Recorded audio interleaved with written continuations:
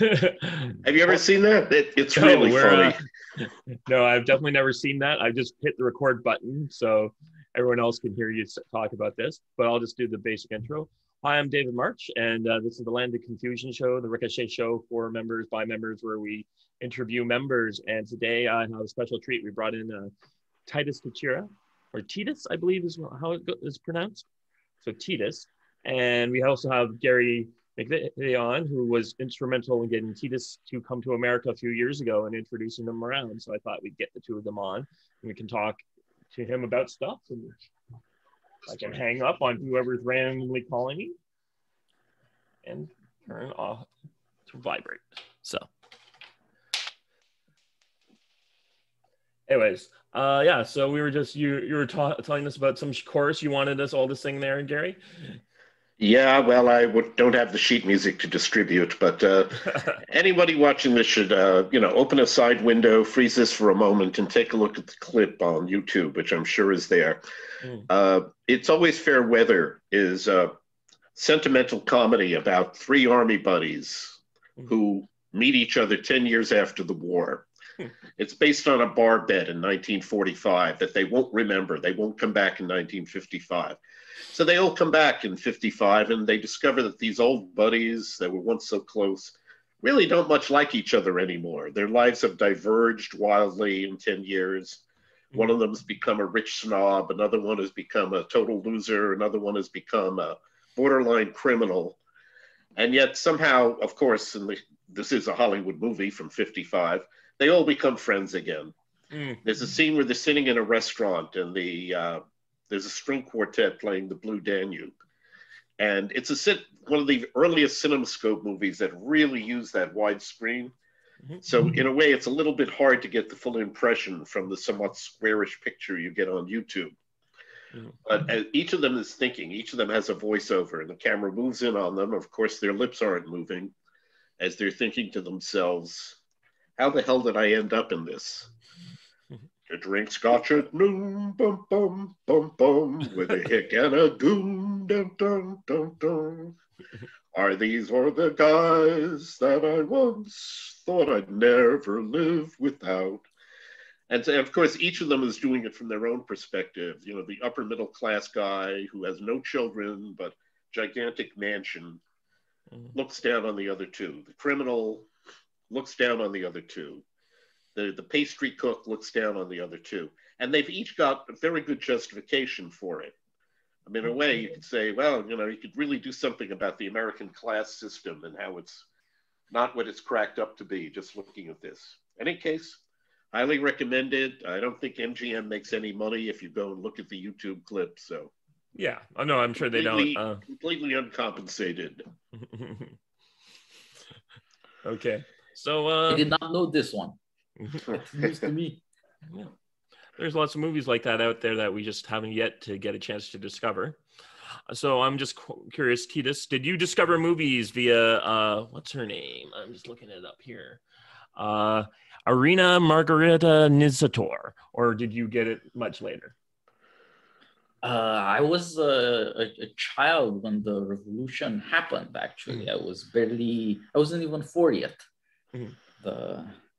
I like to kid Gary around. I was born a bouncing baby boy in the fight against capitalism, but then we lost. So no, I saw things on TV and at the movies. There were cinemas, not many, but you could see Hollywood blockbusters of the 90s. And I remind the audience that at the time, these blockbusters were still fairly patriotic. Some, I don't think highly of, like Independence Day. I was a kid when that came out, but it was undoubtedly patriotic. Other stuff you'd see on TV, like Die Hard, which was still fairly new when I was a kid. And that's a much better view of American everyman patriotism. But that's the sort of thing you saw. The TV was full of American stuff, and so were, of course, the theaters. And that's how we grew up. Oh, I don't know if you're familiar with it, but there's a documentary called Chuck Norris versus Communism. And yeah, I know it. But that was the underground film industry in Romania before you were born. So yeah, Exactly. But of course, in the 90s, this only grew, the trafficking in VHS. There were improvised video stores in apartment buildings. Some guy rented a utility room or something like that, or would run it out of his apartment. He was a bit gutsy in one of the less nice neighborhoods of the capital or wherever else in the country. And so lots of us got video cassettes that way. They were not necessarily in good shape, as you can imagine, a rental VHS would be under such conditions. But it does teach you something. I learned young that way, that when you film something, you had better be really sure about what's where in the frame, because as the quality degenerates, you begin to have this reaction of trying to figure out what's happening here. What am I looking at? And so only the things that were really meant to be in the center of attention in the frame are clear there for you. So your focus of attention is becomes strained, and therefore it's everything you do. And it teaches you a lot about how people look at stuff. I'm kind of amazed at how quickly VHS tapes spread across the world in retrospect.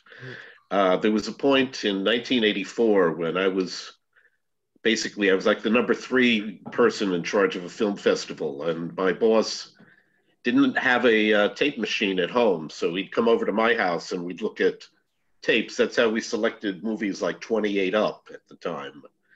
And it was kind of, it wasn't rare, but it was, things had been on sale in America since about 1977. But by the early 80s, relatively few people still had the player yet.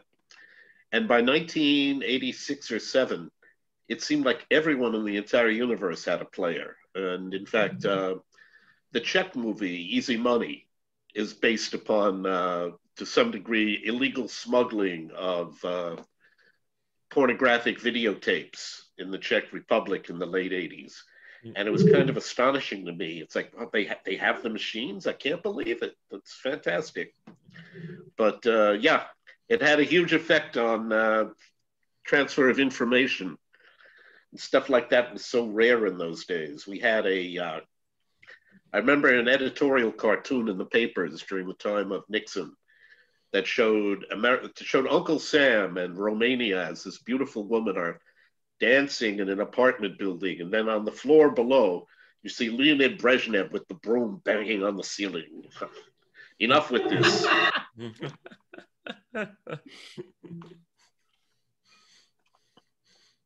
Interesting. So how did you end up discovering Ricochet? I don't even remember. It's been a long time, and I was one of many people who was just reading stuff. And at some point, 5-6 years ago, no more than that, but I forget how long, I'll have to check my profile, I decided to join because I heard the podcasts, and that's what the guys said. You should join. Come on, if you like it, you should join. I thought they're right. I should join. Is the honest thing to do. And then I also thought, well, I might write about these things. I was not writing much. I was in grad school, I guess, at the time, or just out, and outside of writing on film, I wasn't doing much, but I got caught up in the chat, in the community with all these people who had all sorts of interesting things to bring up. And so before I knew it, I started writing quite a lot of posts. I remember getting angry at many of your posts at the time. Yeah, that was the other part. There's, it's since what with, especially how the publishing and the public atmosphere have changed, I've mellowed down a lot. But at the time, it seemed like you could have fierce arguments like you would in a college dorm, or over beers when you're 20-something, and it was all not necessarily in good fun, but mostly in good fun. And you take it, you dish it out, and you move on. Nobody remembers next week or something like that. But of course, that was before politics got way uglier. So you feel the site's gotten too ugly in the chats now? Too partisan? No, not that. Of course, we all went through nasty stuff, but I meant a lot of political talk. All social media turned into nastiness, and it wasn't this way 10 years ago. So, I joined Facebook 10 years ago or a bit more, Twitter. It was not this way. Now it's, I'm just tuning here into our conversation from chatting with some of my friends about some major league asshole who is apparently a professor, I think some kind of Ivy League university, who's taking time out of his busy day to explain how many books and articles he's published, how everybody who talks about woke being bad is trash because they have no intellectual output, and how important he is. And think, why would academics at prestigious places waste their time on Twitter to trash people? But that's apparently normal now. This was not so a long time back, and the politics changed all of this. Changed social media, changed how people talk, and so I wouldn't. If I started out now, I would not write many of the things I wrote 6-8 years ago, when it seemed like saying harsh things would never become politicized. It would just be people having violent, different opinions about the Civil War or something, which maybe people should have strong opinions. So. I can certainly say a little while ago, last week, I was at this online conference, and there was some guy started talking about World War II, and I started arguing with him, and then I was like, at a certain point, I'm like, hey, we shouldn't be doing this, but I was like, this is so much nicer, just arguing over what happened at the Battle of Stalingrad, and instead of like getting bogged down in the garbage of the modern political fights. Yeah, somehow, who you were, your identity wasn't involved. Of course, even before 2016 and so forth, part of being on Ricochet taught me to be somewhat milder and more respectful of other people, which I think perhaps many 20-somethings aren't. Certainly when I was a 20-something, I wasn't. So I have to say that I felt lucky to be in on the whole public discourse and social media when it was much more civil, and if you misbehaved, that is, as I not infrequently did, you were told. And it's not always pleasant, but it taught me better conduct and better manners. And I have to say, all in all, I'm grateful for it. And it's no small thing that people think well of you, that their opinion of you matters to you. And of course, social media as it now is way too large for any of that to obtain. You're just screaming at billions of strangers, and there's none of knowing people. There's none of, you'll have to deal with these people in one way or another next month or next year, which tends to set limits and teach you to behave better. So all in all, Ricochet was much better at social media. And that's why I started posting and got into the conversations. Because even at that time, of course, it was better than the comment sections. And later, I started publishing in publications that have larger readership than Ricochet. First thing you learn as a writer is never read the comments. So Ricochet was very different from that. And it was altogether a better thing, since you really did, you don't have a large audience, but you do have a real conversation. It's a trade-off.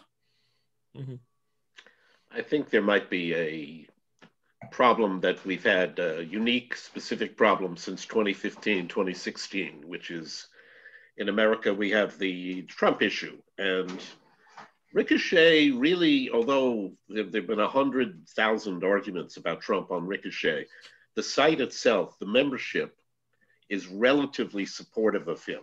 And with a few big exceptions, most people liked the judges. They liked the deregulation. They liked certain aspects of what he was doing. They didn't always love the tweets. They didn't always love the other stuff. But the thing about the Trump era that's made it difficult for Ricochet is that it's developed a real stab in the back narrative. It's one thing when the entire site has divergent approaches to combating what they see as the cultural left. Okay, that's normal. That's what the site is for. It's a conservative site. But it's unusual to me to have so many conservatives at each other's throats, basically blaming their fellow members, basically their allies, their brothers, for what's happened to the country.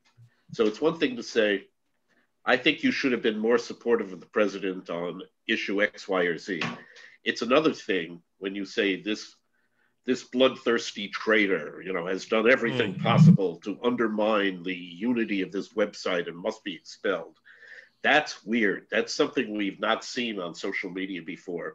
And once you get it, as Central and Southern Europe in the 1930s show, it becomes very difficult for it not to become an extremely polarizing environment of extremely strong partisans who won't hear a damn thing from either side. And we see a lot of this in the wokeness debate, the wokeness crisis, whatever you want to call it.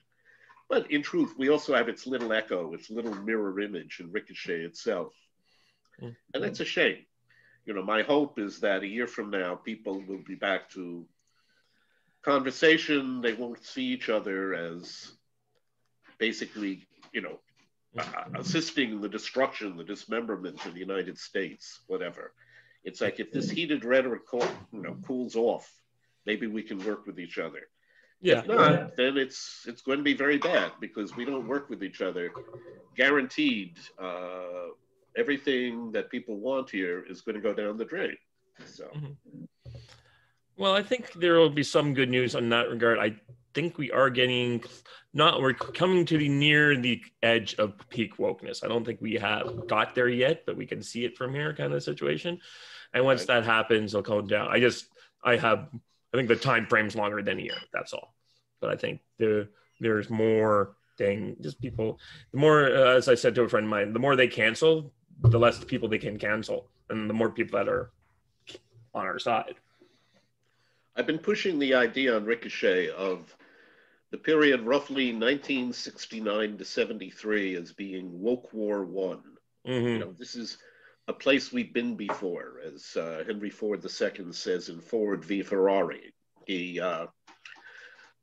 He's talking about World War II. I'm talking about a period when the public wanted to see Patton. It wanted to see Dirty Harry. It wanted to see Archie Bunker.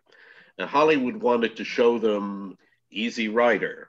It wanted to show them Elliot Gould fighting the police with bricks.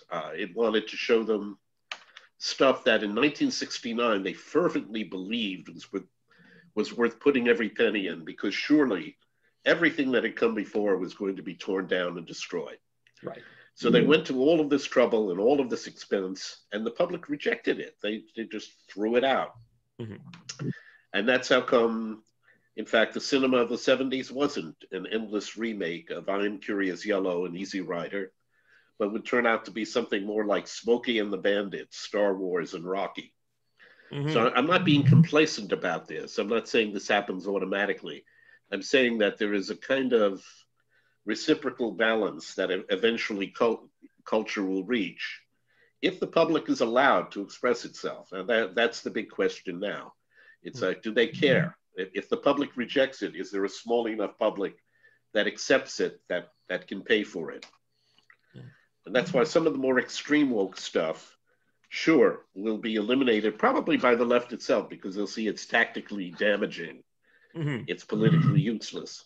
But to get to that point, there's going to be a lot more damage done. And yeah, it may take more than a year. It may take more than 5 years. But I do think common sense has a way of coming around. I think we're just going to run out of money, especially the virus has accelerated certain things, I think, which is kind of good. That just means that when we're all broke, it'll be harder for them to fund their crazy, they're running out of money. So. Yeah, it's certainly true that seriousness tends to come when things get really bad and people notice that it's bad. Otherwise, it's not easy to sell seriousness when people have quite a lot of dark passions they want to vent first. And it's also true, I think, that the 60s and early 70s showed this danger, a suicidal temptation in the nation, but also that all in all, Nixon and Buchanan were right about the silent majority out there. And I do think that, Gary mentioned Patton. That was among other things Francis Ford Coppola's first Oscar for the screenplay. And of the American masters, the 70s were Coppola's decade. All these great movies, the two Godfather movies, The Conversation, Apocalypse Now. And he was also aside from John Milius, the least liberal or most conservative of the famous directors who came up in that decade. But still, all these movies are very troubled about the past and the future of America. Will people hold on to their beliefs, and how will Americans deal with having power and having it taken away, or dealing with a crisis? And so I think that if there's going to be something like conservative art, or at any rate art made by people who are both serious and love America, they're going to reflect a similar sensibility. There's more than a little heartbreak at what's going on. There's not a lot of reason to be confident, but of course there's if not confidence, there's certainly hopefulness in people who love the country. And maybe that will make for an audience, for people who want to hear this. It might not be a silent majority anymore, but it might be a silent minority, or at any rate, several silent minorities, which concurrently could make some kind of majority. If I understand what you're suggesting, it's certainly the case that wokies are not a majority, and they may be a very vocal and influential minority now, given the institutional setup. But however much you would extend this woke liberal alliance, it is an elite minority. And so far, the fact that it's elite counted more, but the fact that it's a minority might count more later. And I think I would add to what Gary says, that in the past, at least, America made its voice heard through art. Now and then, when it was needed in the culture, the voice of the majority came through. This isn't always reassuring from the point of view of art, but it is always reassuring for democracy. And one hopes that in this decade it will happen again, and that that conservatives will realize that they need this, that what they are used to doing, hearing, and saying simply won't cut it. I think I can point to a couple of big phenomena, right? That the most interesting fact about America in our times is that most people somewhat younger than me, let's say 20-somethings, early 30s, are unmarried, or if not 50%, somewhere in the high 40%. And it's the same thing, really. This has never happened in American history. And you wonder if it's ever happened in the history of any civilized country. We're really treading new ground, but it doesn't really feel new, because people in a way feel their weakness. They are powerless. It's just life. It's just every day. Okay, I don't like my life. I'm young and kind of hopeless, but what can I do? That attitude would need a kind of conservative moral confidence that says people should be aspiring and breaking their backs to get married. You will not hate yourself anymore. Loneliness will destroy your confidence and your future faster than anything else. So even just for the sake of understanding what's happening, why are we feeling this way? Why is an entire young generation going through this thing that has not happened before? Just for the sake of understanding and expressing it artistically, you would need a certain conservative understanding that marriage is preferable to the alternative, that it's the way of life that should obtain. Not everybody doesn't need to be married, but most people do. And what most people need carries a certain moral importance. It's the way of life. And so I think you could point to other things. It might come across finally in America that much of the society is an enemy to young men specifically. That it used to be the case that men were preferred in America in all sorts of social arrangements, and sometimes legally or politically. But since the 80s, girls and women have dominated education. And so with other things, gradually, to the point where young men feel that they are in the crosshairs of some kind of conspiracy, the system.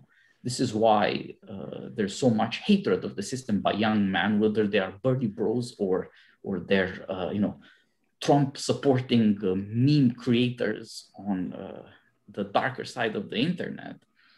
But either way, young men are in a miserable situation, especially, and their passions are not pleasant or under control. And again, you would see, if you just look at the social facts, conservatives are supposed to be less sentimental and therefore less cowardly than liberals. And so they should be willing to look at things. As I said, one thing is that young people aren't married, and this has never happened. That bears noticing. Another thing is that young unmarried women, by a vast 40 points or more, vote liberal, Democrat. And it's not likely that Republicans or conservatives will persuade young ladies anytime soon. It would be better if they did, but I wouldn't bet on it. But there is a natural ally waiting out there on the internet where conservatives don't really look. And that would be young people, young men specifically. These will be Republican voters if they can be attracted. And in some sense, they must be the future of the nation since they are the young. Mm-hmm. This, I'm not sure the war of the sexes has ever been a political conflict in America, but I am sure it will happen in my lifetime. And that again means that somehow conservatives and Republicans have to understand what digital communities are forming out there. What is it that these young men are doing and saying, and what might be, what the opportunity is.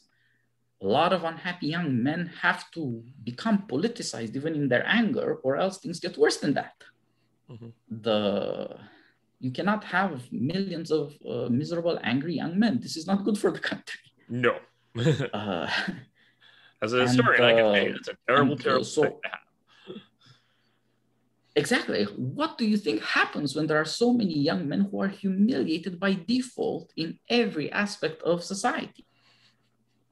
This does not end well. In America, to be a success, you have to have college. And the education system shuts out men. This must lead to trouble. And I think, we will see this for the next couple of decades. Whether it is dealt with well, and what part political conversation, what part the arts, public speeches play is to a large extent, of course, up to us, to what we do. So I would say that to wrap this around all we have been saying about how we talk online and social media, of course, people are going to start saying crazy, irresponsible things when they feel that speech and deed have nothing in common anymore. You can scream out your madness and there are no consequences, because also it doesn't matter because you don't matter. People feel that way. Somehow freedom of speech has nothing to do with freedom of association. And when they are torn apart, and I think you could say more broadly, one reads the First Amendment and reads about a certain number of freedoms there. Now, if those things become dissociated, if people feel that it is no longer possible to have freedom of religion, to have freedom of assembly for petition and the readers of grievances, what is going to happen with these people? After all, complaining about things and making yourself heard makes the difference between a citizen and a slave. If you're a citizen, you don't just have to take it. If you don't like it, you can scream about it and maybe do something about it within the bounds of the law. So somehow the social media promised that we would achieve some kind of community, we would achieve some kind of togetherness, and it's all supposed to be an engine of desire. This is going to make us all the same, a convergence of desire. This is why Facebook has a like button, but not an unlike button. This is why Twitter has a heart, but no heartbreak. This is why you can share things or retweet them, but you can't somehow diminish their spread. It's all supposed to come together, but it turned out it didn't work. There's something fake about all this friendship, and it doesn't build associations, communities. People aren't doing anything together so that they feel that this is helping real life. This is helping real human needs. And so they do irresponsible things instead if it's all fake anyway. Huh. Well, that got kind of deep. I can definitely say that about Facebook, and that I was just thinking to myself, one of the big problems of social media is that it gives us this I've been going through some stuff, and one of the things that I've been going through is the fact that I've had connections with people I don't really connect to anymore. But Facebook implies to you, you have these connections. And I'm thinking about my parents and their generations, and when they would, if they had a bad friendship, they would just move on and they get new friends and stuff like that. And they may never see these people again, but you're now connected to them forever for the internet, and everything you ever say or did talking to them, you can look that up later and be like, oh crap, what was I thinking? In a way that before you never could, because it would only be in your memory, in your head. Yeah, that's entirely true. Now we live under a regime of digital technology, which means perfect machine memory with instant recall, cheap or free use, and instantaneous transmission as well. And it's getting more and more searchable, right? Everybody's learning that under digital conditions, somebody can look up something you said 10 years ago and hate you for it. Maybe privately, maybe publicly, might ruin your career. So, you know, the machines remember everything and care about nothing. This is what we're dealing with now. We've made all this stuff. What are we going to do with it? And what is it doing to us? It's never been cheaper to make a movie, you know, a good-looking movie. I don't mean trash. Mm-hmm. It's never been easier technologically to distribute a movie. There's never been a time when you needed less of an intermediary, less of a goalkeeper to get your movie out. But the problem is, even if you make your movie, and even if you have a way of distributing it over the internet, getting anyone to pay attention to it is, if anything, I think much harder than it was 50 years ago. 50 years ago, 1971, if you were an American independent filmmaker and you had something really extraordinary that you'd done in 16 millimeter, let's say, there'd be a place to show it. I mean, you would not get an Academy Award for it, but there'd be a little theater somewhere down near the university that would run it. You know, you had an opportunity. Mm-hmm. Now, independent films are shown in regular theaters. They have tremendous opportunities, in effect, that didn't have decades ago. And yet, paradoxically, it's much harder to get people to pay attention to the good stuff. I mean, this is where TITUS comes in, and that's also where his colleagues like Armand White come in, which you've got to have somebody that you trust, basically a cyber pal, somebody you'll never meet in your life. Actually, from what I understand, Armand is not particularly palsy if you know him in person, but just reading him, you don't think he's going to be palsy in person. No. But the thing is, on the other hand, he's a damn good friend to art, and that's all we care about in this context. You know, that's all. What you know, we go to him. No, Armand is a great guy. I've met Armand. We spent time together. He's a great guy. You can just listen to our podcast. He's a gentle soul to his friends, but as but Gary that's was just suggesting, it. You are one of his friends. People he doesn't like, and you know, he's very, very harsh, and you know, he's very, very protective of American cinema and of the American audience. Is the kind, you know, this is a very American sentiment. You don't like to be played for a sucker. You don't like to be exploited.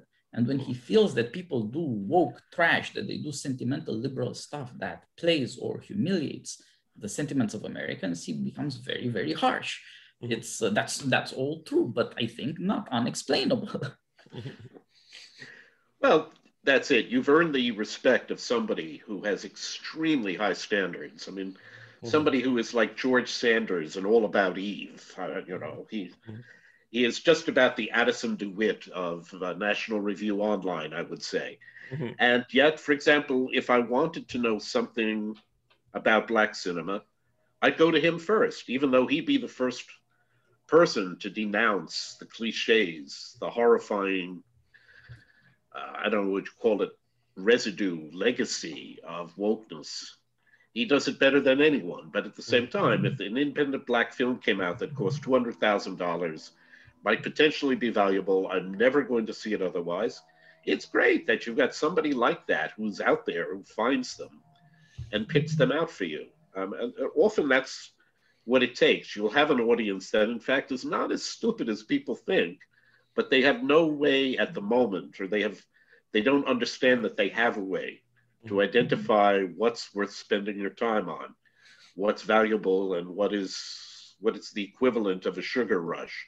It helps to have people know the difference. This is where TITUS's role is essential, because honestly, as conservatives now know that politics is downstream of culture, but they don't know a damn thing about how to fight culturally. They don't know a damn thing about what it is to take an argument, prove what a poor argument it is, and make a better argument.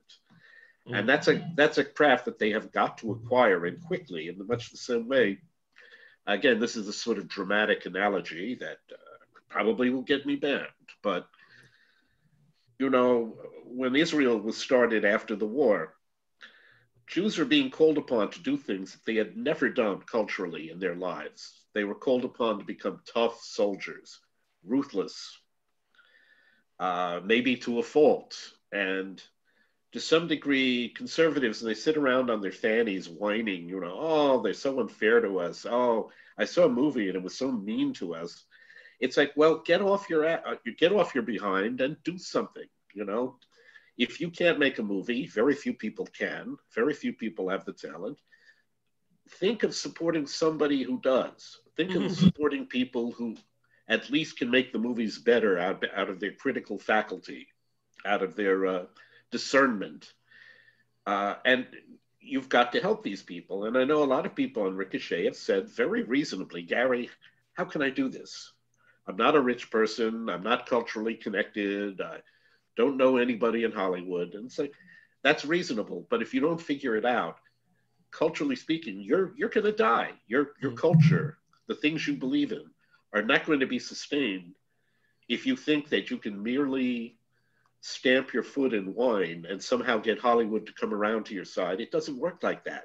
It didn't work like that for the left. To change the culture, you've got to be able to take risks. That's become much more dangerous today than it was 10 years ago. No question about it. You also have to be able to risk some money. You have to be able to say, I'm going to spend $1 million and I hope the picture is good. But if I don't get my $1 million back, I'm ready to spend my second $1 million to do better. The left did that. The right won't do that. And it, honestly, there are a lot of things against us, and I don't mean to blame the victim here, but too many conservatives are just whiny, cheap, and cowardly when it comes to culture, and you get what you pay for. In this case, nothing. So yeah, I would like to see some kickback. I would like to see, the comatose patient show that he can at least make a fist. And to some degree, and I know Titus and I have disagreed a bit about Amari, but Soab Amari has some very valid points. And one of the things that, although the tactics that he has and the tactics I have might differ, is that he's like, you have got to stand up and fight. You cannot simply complain. Yeah, that I entirely agree with. It is indeed a very bad situation to be in when people are being deplatformed, or platforms themselves are being deplatformed.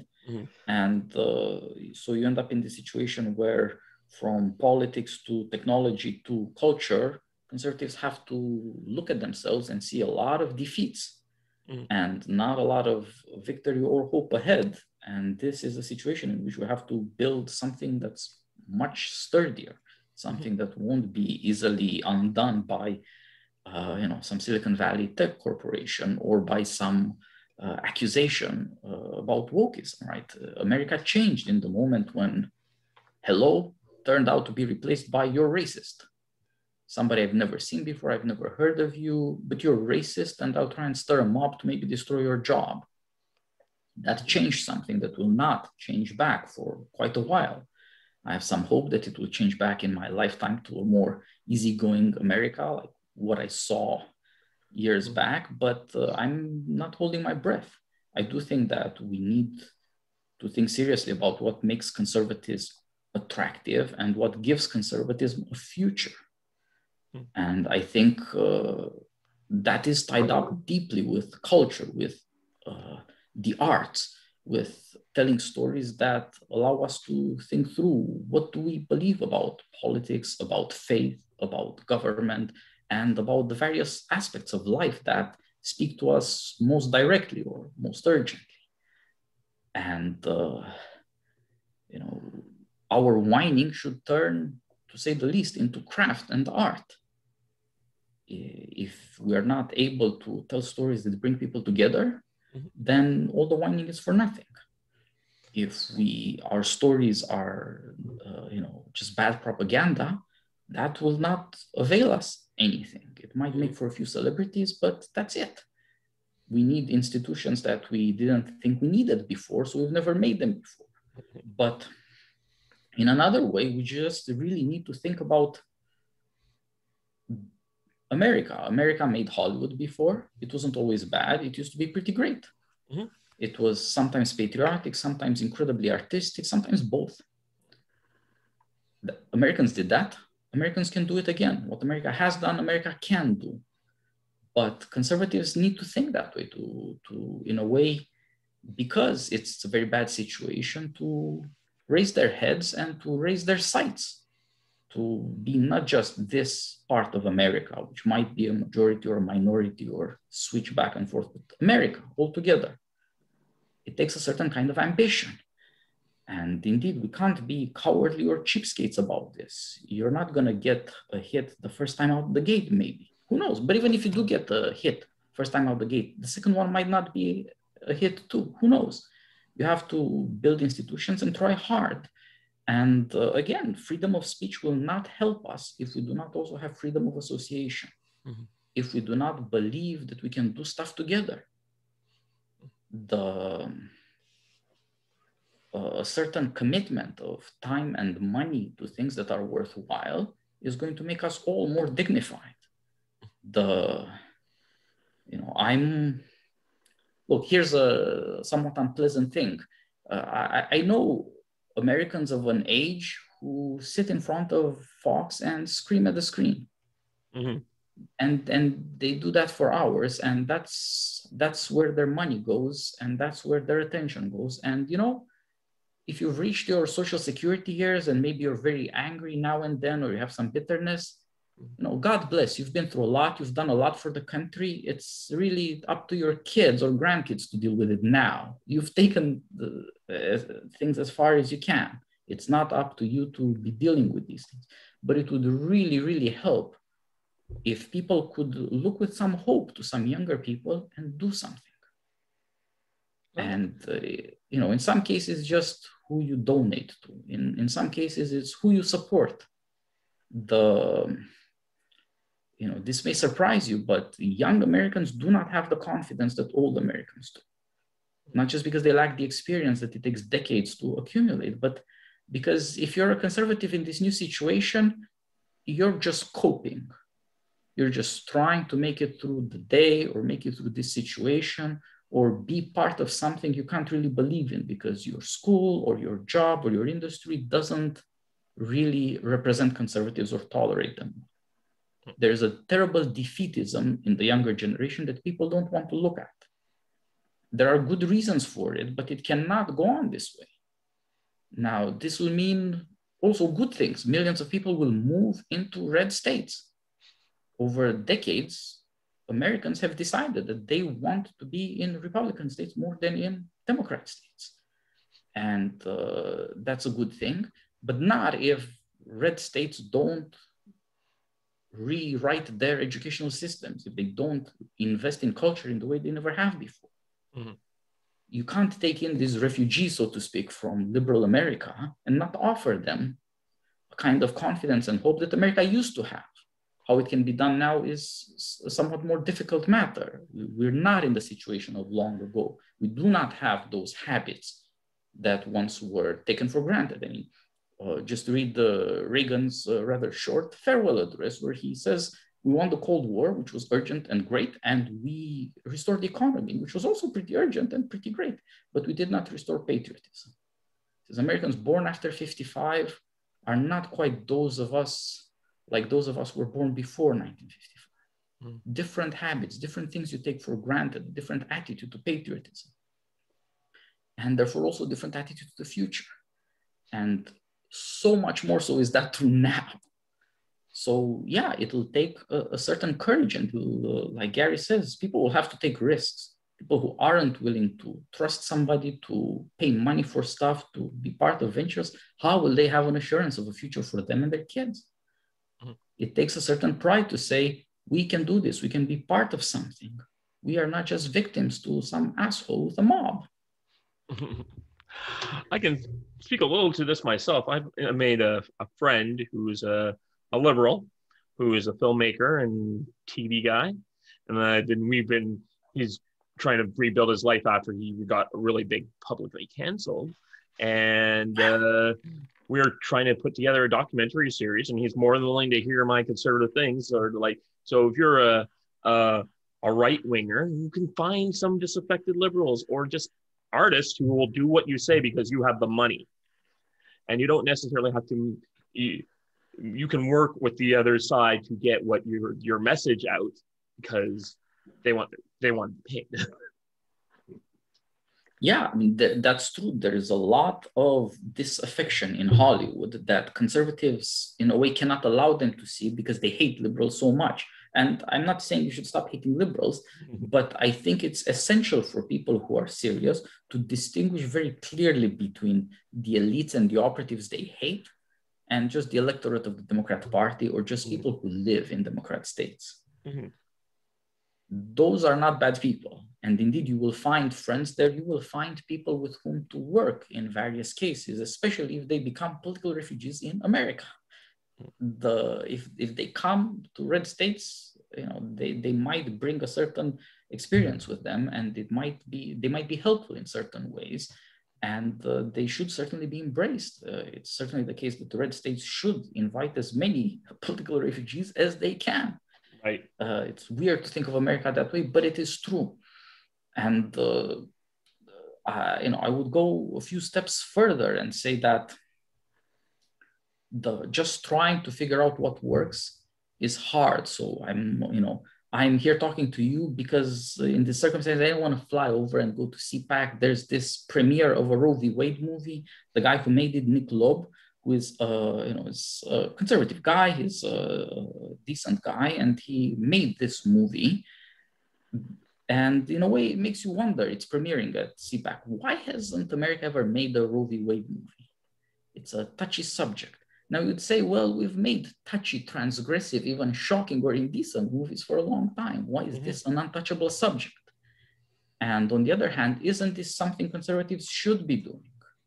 Some of the people involved are, conservative stars, the same actors everybody knows, and some of the people who people might not know were behind the Gosnell movie a few years back, and one hopes, this will be a success. One hopes it's a good movie. I don't know yet. I talked to Nick Loeb just the other day. I'm gonna do a screening online since I did not fly into CPAC. And hopefully it's a good movie, and I can review it and recommend it to people, and it can get distributed. The other thing that came up in the news recently was much more high profile. A lady who was in this biggest TV show in America, The Mandalorian, the Star Wars show, was fired for being one of our members' questions is about that. So it's great. You can handle it. This lady, Gina Carano, was fired because she became a hot wire issue. Why? Because she is a strong, independent woman who speaks up for herself, but happens to have conservative opinions, or not even necessarily conservative opinions, just not woke. Yeah. And the good news is that she was signed by the up and coming, apparently, media business of the Daily Wire, founded, of course, by Ben Shapiro, who also distributed the film of the Cinestate business. Dallasonier ran it. He's the guy who makes these movies. It's a movie called Run, Hide, Fight, about a teenage girl being in a sort of die-hard situation, but in a school shooting. Another very touchy issue for obvious reasons. I've not seen the movie, so I don't know if people should or should not see it. But it's okay. I've seen it. It's a good movie if you're into like Die Hard in a school. Has a lot of social media commentary that's interesting.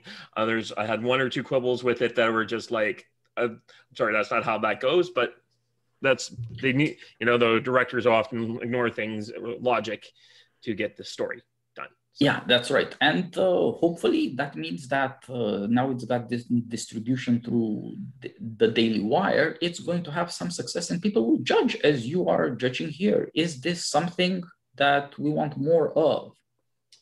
So that people know that, Dallasoni should make some more movies, more like this or more like that, if he wants this audience. And other people should know that this is doable. As Gary says, it is easier to make a good movie now than ever before because the technology is at hand and it's cheap. But you have to really believe in it and try very hard because it's absolutely impossible for you to become successful. You can't bank on going to Hollywood and making a career, or as it was in the 70s, go to New York and make a career. It's not going to happen. It's a very unpleasant situation.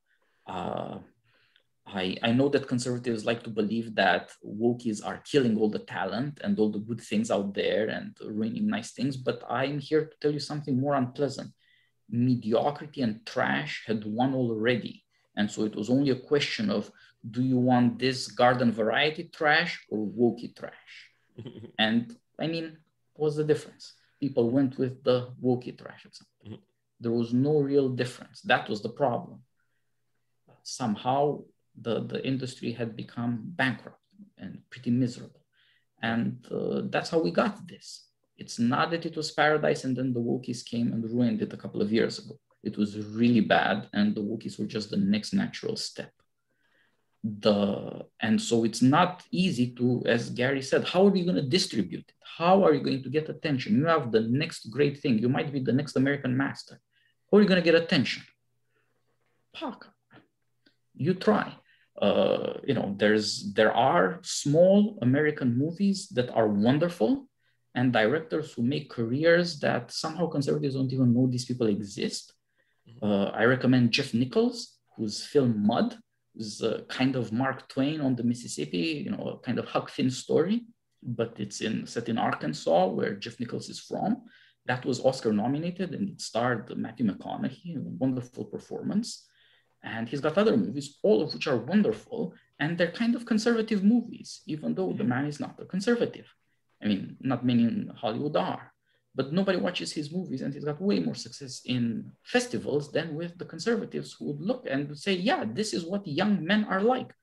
Just what you see in Mud. It's a wonderful Huck Finn, Tom Sawyer story. Or Taylor Sheridan, the guy who made Sicario and Hell and High Water. That's what I'm thinking. I was just thinking of those great conservative movies. And made the Yellowstone TV show, that's another contemporary cowboys in Montana. Kevin Costner starring on the Paramount Channel. And you can just stream it on Amazon Prime now. It's pretty impressive, and it brings the Western back as much as we can now. Why isn't that guy more famous? Why doesn't he get interviews? Why doesn't he get some kind of interest from conservatives? It's all about American stoicism. And he reminds us that Americans used to admire Indians for their manliness and their nobility. And he's not ashamed to say those things and to show them in a very compelling way. Maybe we need to pay more attention to these things. And it's my business. I run the American Cinema Foundation as Gary's successor. It's my job to tell people about these things, to write about them, to go tell colleges about it. I have a lecture, and to attract people in writing, in screenwriting, in the movies. But I have to say that Gary is exactly right that doing it is incredibly difficult. Nobody wants to support things. Nobody believes in supporting an institution that tries hard to help Americans out. Sometimes it feels as though people would rather be miserable and scream at their TVs than be sort of happier and have hope in the next generation. That's not something I was expecting, and it's hard to get used to. But at the same time, this is the situation we're in now, so we have to deal with it. We have to find what is worthwhile in culture and do the best we can with it and teach a new generation of writers how to do the job. Since we are decided that culturally America is split apart, let us make the best of it, which means that we can now teach people how to make movies, not just as Americans used to, but how to tell stories in a worthwhile way, to think really about what is cinema and how does it get distributed in our digital age. What can you do with this? And what should you be doing? What would be great stories to tell? Not just silly vanity projects or people desperate for celebrity. These things aren't available like glamour used to be in the 90s. You have to be much more serious to do it now. But if you love it, maybe conservative America will love you back. So we have to work on that. Well, cool.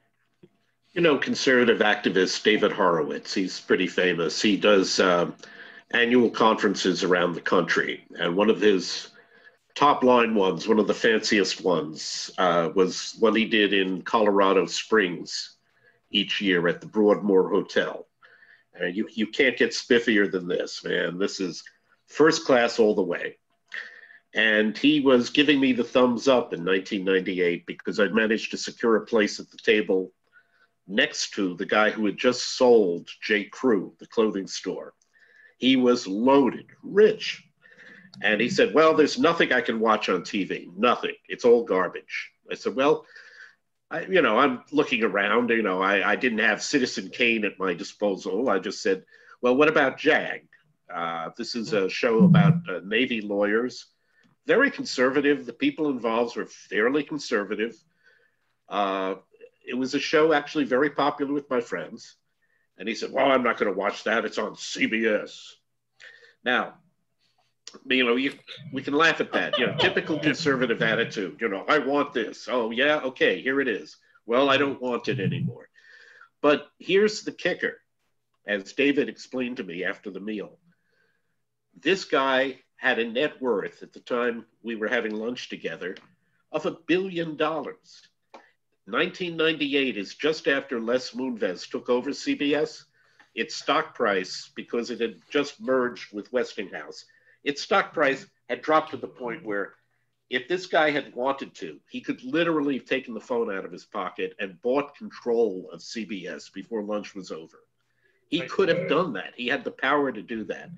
Instead, not only didn't he do it, not only didn't he spend 1/100th of his wealth on an attempt to change the situation, he basically demonstrated to me that this is what I'm going to run into, running a nonprofit or arts organization on the right side of things, which is people automatically assuming, well, we can't win, so we're not going to try. We're not even going to get up from the couch. We're going to sit here like 300-pound guys on their mother's couch watching the Olympics and say, well, we don't have a chance. It's, well, get up off the couch and lose 150 pounds and maybe you'll have a chance. There's just so much conservative resistance to this that, yeah, it makes life tougher. And sadly, it's the nature of conservatism. Yeah, well, we are prudent people. We're smart people. We're not stupid. We don't waste money. Sometimes, though, you've got to spend a little if you expect to fight. Right. And these people would like to win without struggle, without anything. They would just like some mysterious COVID-like plague to come along and wipe out wokeism in Hollywood. It ain't going to happen. If they're going to have to fund a counterculture the way the left did 50 years ago. Okay. Well, we've been talking for a good hour now, and I usually like to try this because when I find it go over the hour limit, people don't tend to stick around. Is there anything we want to go out on? Is a good thing? Maybe, yeah, we can go out on a somewhat more positive note. I agree with Gary. I go through this every day or at least every week since I run the ACF. People come to me with scripts they're working on, with ideas for movies or shows, and we can help with some of this stuff. We can't help with others, but we can never offer funding or a pipeline to production because this sort of thing is not something conservatives do. That's something that really we will have to fix. Cinema requires quite a lot of investment. And maybe the conservatives can wake up and realize that we need our own media. We need to offer things that people will want to see for a large part of the American audience, which is just waiting there. You're right that conservatism has this problem. If it hasn't been done in the past, we shouldn't be doing it now. But I think there will be a generational shift. A lot of us who are just in our 30s are looking around and seeing we don't have much to show for whatever happened before. We'll have to make things happen. And the more people are serious about this, the more they will want to help the next generation in this way. I cannot stress enough how much I have seen through my travels in America, public spiritedness and deep wounds in people's hearts because they feel America doesn't love them back, because they feel this is not the country that they love, that something is going wrong and maybe parts of it are rotten. And I don't think it's possible anymore to tell conservatives that they should like elite institutions. It's not going to happen. Just look around. New institutions are required in new media so that people have something to look forward to and something that will channel and focus their patriotism, their public spiritedness, their care for not just what's happening today or what's happening on my screen, but something big that I can be part of and be proud of.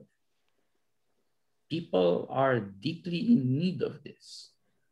And this used to be the American strong point.